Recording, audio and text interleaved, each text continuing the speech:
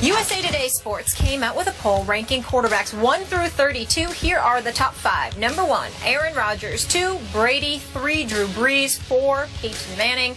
And rounding out the top 5, Andrew Luck. A-Rod, ahead of Brady. How about them apples?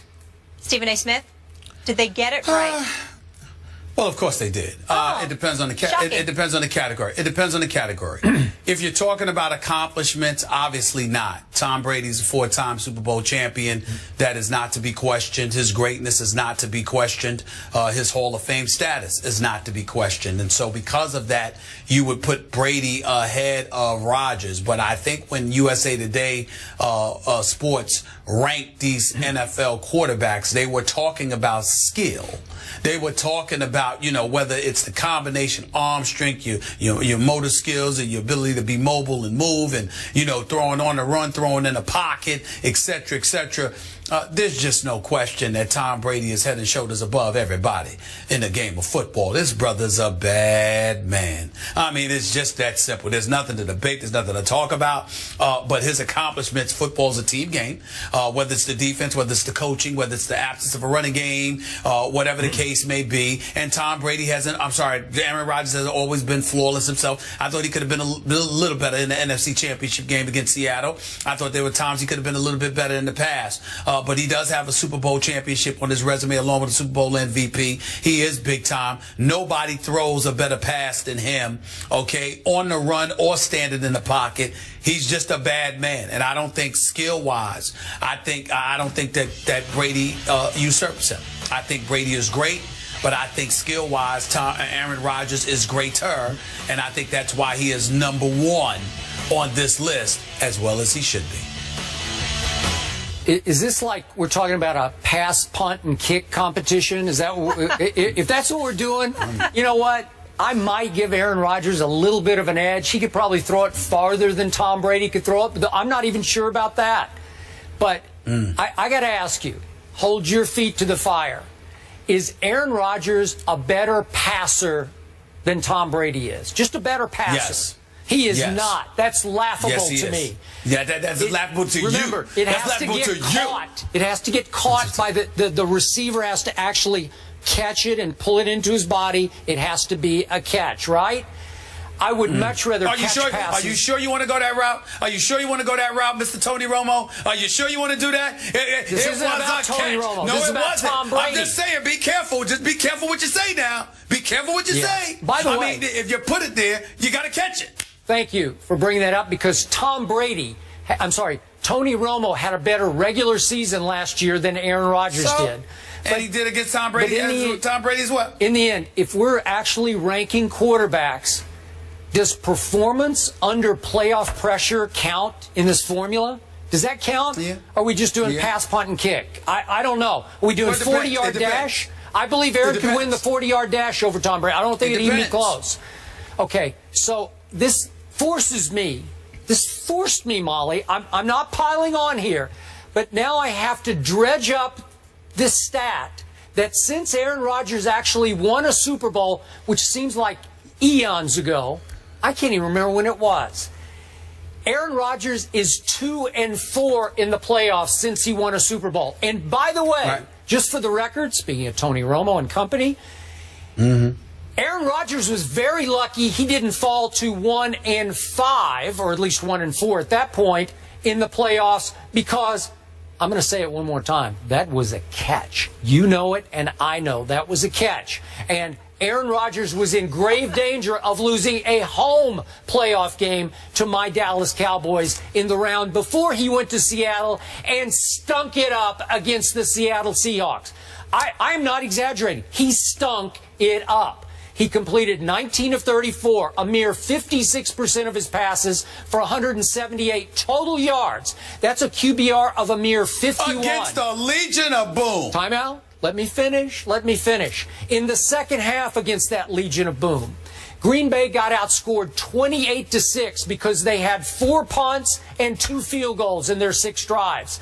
And in that second half, the great Aaron Rodgers, ranked #1 by USA Today as an NFL quarterback, went 7 of 13 for 63 total yards, 0 interceptions, 0 touchdowns.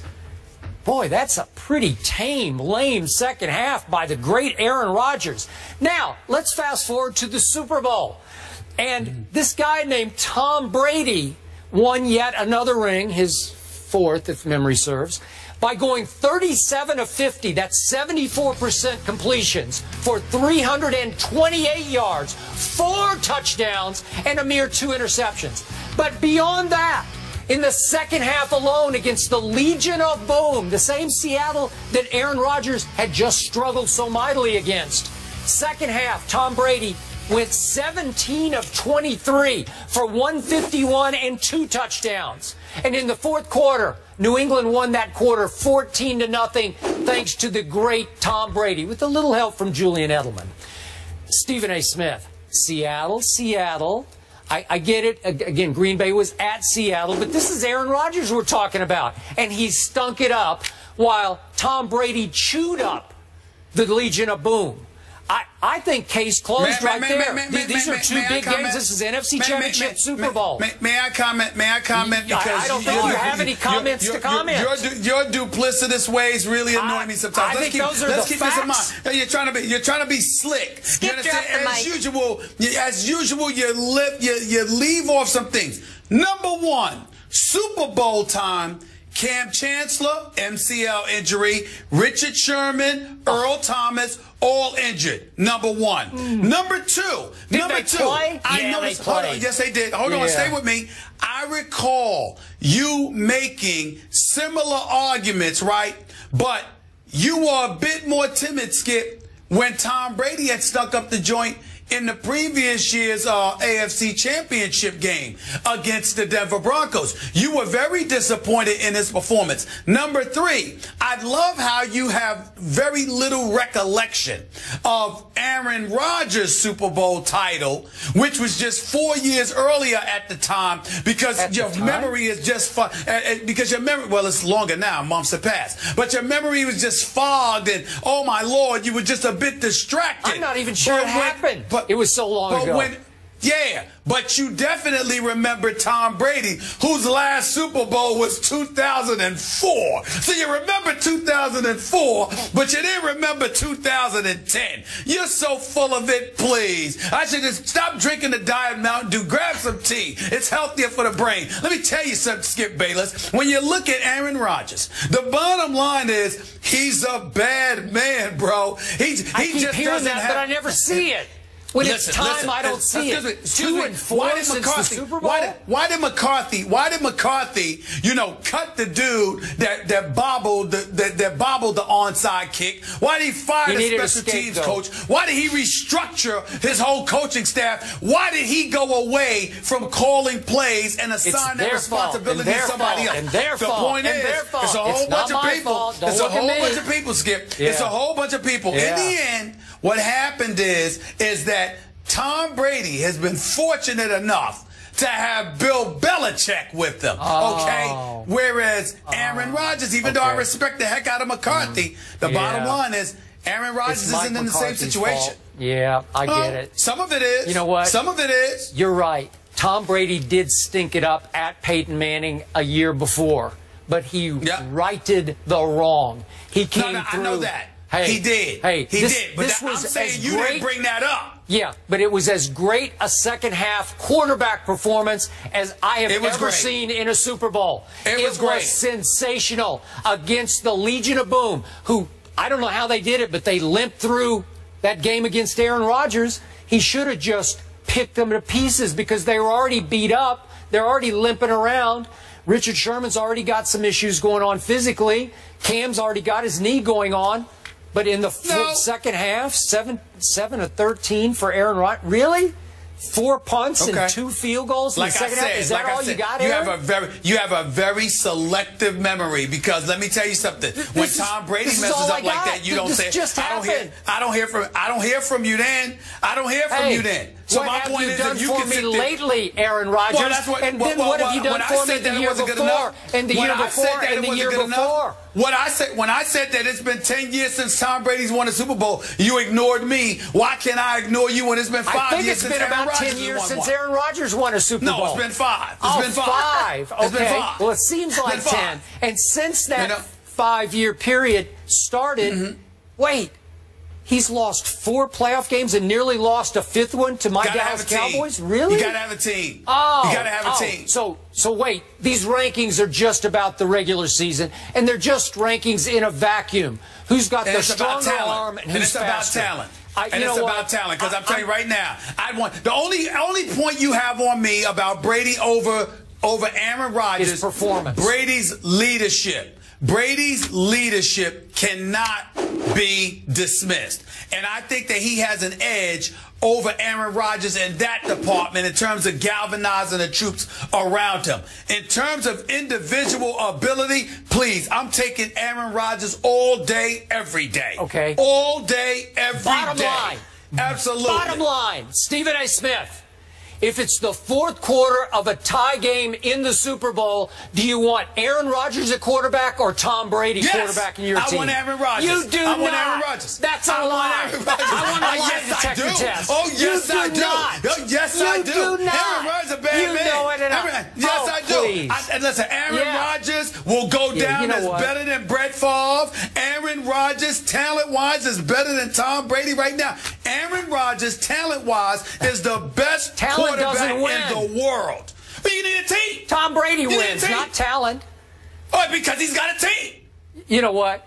When it comes time, when it's playoff time, for the last 5 years, Aaron Rodgers hasn't been a bad man. He's just been a bad man. As in, he's just been bad. By his standards, he's just been a bad man. You know what I'm saying? As in, awful bad. I mean, listen, hey, Skip Bayless. Hey, what? I mean, Tom Brady wants somebody to pay for his dinner. You want to do that? You want to be the waiter? You want to sit up there, and make his travel arrangements, be his travel agent? What do you want to do what else do you want to do for Tom Brady? You've done everything else. Okay, everything else you've done for Tom Brady. He couldn't do any wrong when the man couldn't go 10 years without winning the Super Bowl. I mean, if he passed gas, to you it was perfume. That was unbelievable. Goodness. It's unbelievable. It's the truth. That wasn't original. Ridiculous. He's only used that line 17,000 times. That's one of his favorite one-liners? Yes. Listen, I could listen to you guys dissect this all day.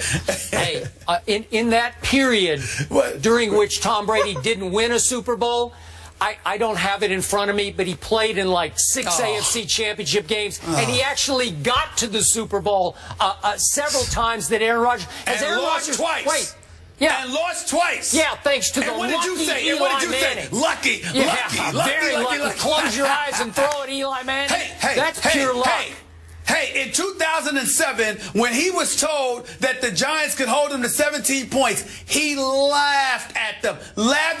For 17 points, that's all we're going to score? Yeah. Okay. Yeah. And what happened? He was held to 14. You know what happened? Please. Here's what did happen. I want to hear that. With 2 minutes to go, Tom Brady does what Tom Brady always does. So what? Tom Brady takes him right down and hits Randy Moss for the touchdown that put them ahead. Oh, stop it. It took an incredible escape and a pass and a prayer from Eli Manning that stuck in David Tyree's face mask. 14 points. Stuck in his face mask. Number it was one the luckiest offense play in Super Bowl history. Number one passing attack. 14 points in the Super Bowl. Please. Straight hand and the boys shut him down. Yeah, they did. Had him they did a great job. Like the late, great Gregory Hines. God rest his soul. That's what happened. Here we go, tap dancing. Please. You know and I know you would take Tom Brady in the clutch over Aaron Rodgers. No, never. Yes, you would. Aaron Rodgers is the best. That's He's a bad man, Skip. Listen, he's a bad man. No, I'm telling you. Sorry. You guys can't see yourselves, but your facial expressions, priceless. When we return, we have another special guest joining the desk. He's the head man of the LSU football Tigers. The Mad Hatter, Les Miles, is here. We'll talk about expectations in Baton Rouge coming up next. Here we go. We're taking it up a level.